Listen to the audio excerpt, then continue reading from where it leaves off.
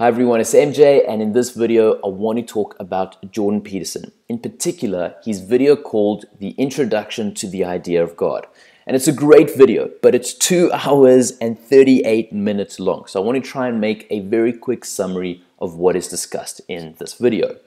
Now, very quickly, let's look at Jordan Peterson. I mean, normally you've got these two extremes. You've got atheists and you've got apologists. And then Jordan Peterson comes along, and he's kind of like in the middle. He's in the middle because he takes the Bible very, very seriously, like an apologist, but he doesn't believe that God is real, and so he's kind of like an atheist.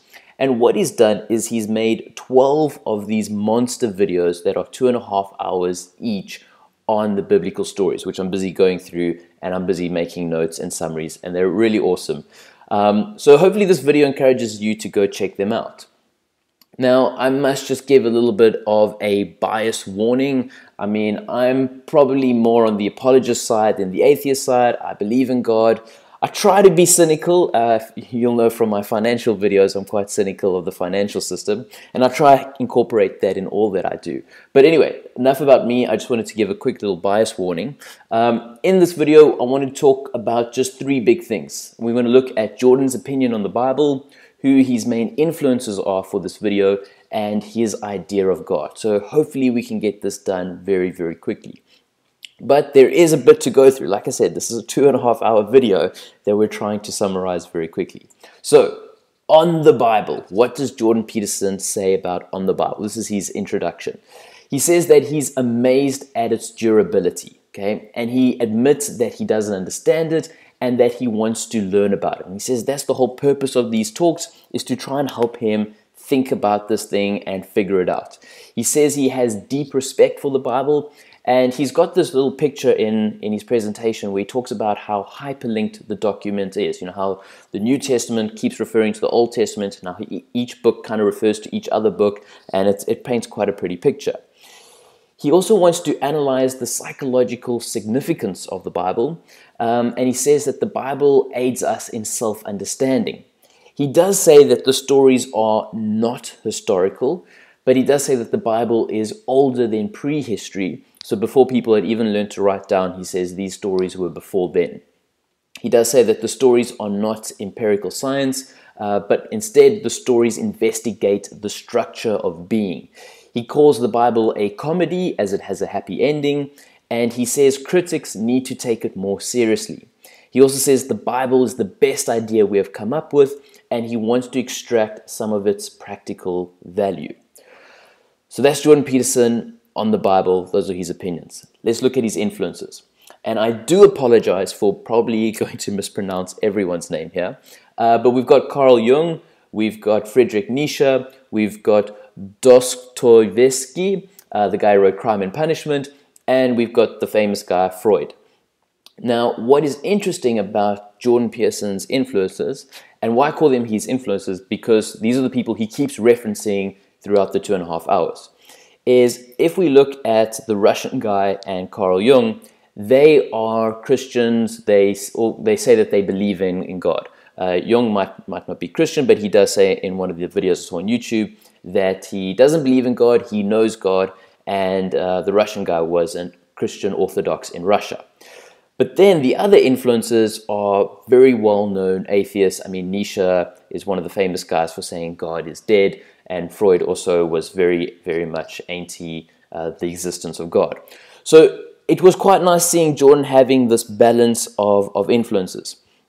But from the psychologist, he kind of takes this idea. He combines Jung and Freud together to give him this idea that is God is the ideal formed in our dreams. So the idea is that people were observing the world and it was all chaos, and when they went to sleep, their mind figured everything out and they dreamt up God in a very powerful state. And when they fought other nations, this idea of God kind of kept growing and growing and merging all these ideas together, and it was always tending towards the ideal. So that's what he gets from the psychologists. From the other guys, what he's basically saying is he's looking at the moral consequences if God disappears. So he looks at Crime and Punishment, he looks at the words of Nietzsche, and he kind of says, religion is very important as a moral framework, and all hell will break loose if God had to disappear. One of the examples he gives is he says God was the ideal that kept kings moral. So kings weren't the highest authority. They had to keep, or they had to be answerable to God. And this was one of the reasons for the success of Western civilization, according to Jordan. Now we're going to move on to his idea of God. And like I say, he's taking it from the Bible, the Christian Bible, which is Old Testament, New Testament. And the Bible, it's a little bit confusing for some people because, there's one God, but he's represented in 3 times. God the Father, God the Son, and God the Spirit. And this was my favorite part of the talk, was Jordan's summaries of each of these elements or things. He will refer to them as its. Just a trigger warning, don't get offended or feel like it's blasphemy by referring to God as an it. But here we go. God the Father. Okay, he's got 14 points. He says, you can enter into a covenant with it. It responds to sacrifice. He spends quite a lot of time talking about the sacrifice thing and how amazing it is that humans were able to figure out that if you give up something now, you can get up something more in the future. He says the discovery of the future was a big achievement in humanity. And what we know from actuarial science is we spend a lot of time trying to figure out the future. So I guess that's the small little relevance to this actuarial channel. Anyway, coming back to the points, he says God the Father answers prayers. It transcends time and space. It punishes and rewards. It judges and forgives. And like I say, he's getting all of this from the Bible stories. This is his very big summary that we're going to be unpacking in the rest of these videos. Where he does get interesting is that he says God is not nature. And it's interesting if you've read his book, Maps of Meaning, he talks about Mother Nature or nature being a feminine entity and a masculine entity being a godlike figure bringing order to this nature. And I know that has upset some people. But this is Jordan's summary. He says, God built Eden for mankind and then banished us for disobedience. That's the famous Adam and Eve story, which is one of my favorite stories of all time because it's just, it's an incredible story. He says God is too powerful to be touched. God grants free will. Distance from God is hell. Distance from God is death. God reveals himself through dogma and mystical experiences. And then he also says God is the law. And he gets very excited about the Bible and the legal system. He says this whole idea that mankind was made in the image of God, that both man and woman have got a sense of divinity in them, he says has been one of the cornerstones of the legal system that says everyone is equal, everyone has a certain amount of basic rights. And he says that has been a great foundation on which to build legal systems, and he gets very excited seeing that in the Bible. Moving on to God the Son. He says God the Son speaks chaos into order. Where he's bringing a lot of this from is from the New Testament book, John, where it says, in the beginning, God was with the Word, and the Word was with God, and all this type of stuff. And also with the Genesis story, where God says, let there be light, and there was light, and how God talks, or he speaks order into the chaos. Did I say he speaks chaos into order? Sorry, it should be the other way around. God speaks order into the chaos. This one was quite interesting. God the Son slays dragons and feeds people with the remains. That was interesting. I don't know if he's pulling that from Revelations or if he's referring to when Jesus, breaks up the fish and feeds the people. That one's an interesting one. He says God the Son finds gold. There is a story of Jesus who he has to pay taxes. He tells the disciples to go fishing. They catch a fish and there's some coins inside the fish's mouth. Jesus rescues virgins, Mary Magdalene. Jesus is the body and the blood of Christ. Jesus is the tragic victim and scapegoat and eternally triumphant redeemer simultaneously. And he says that's a very, very big idea. Jesus cares for the outcast. Jesus dies and is reborn. Jesus is the King of Kings, the hero of heroes. Jesus is not the state, but is both the fulfillment and critic of the state.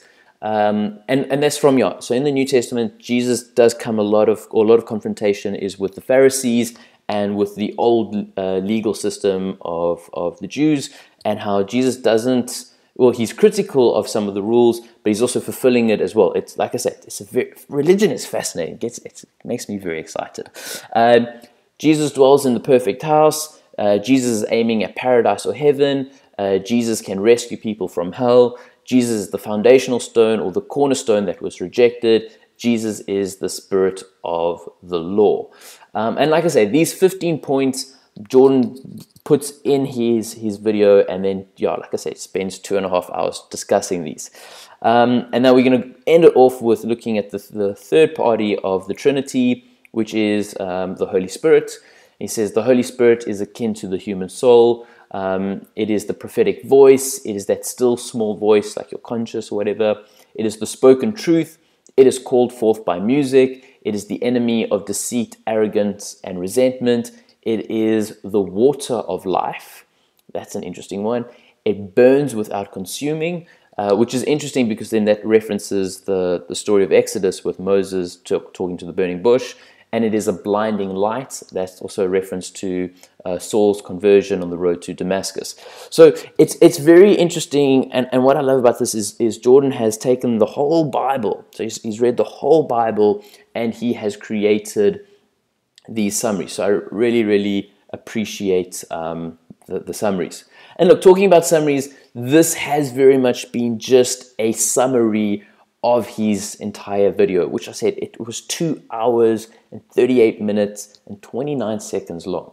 So I have simplified it. I do encourage you guys to watch the video.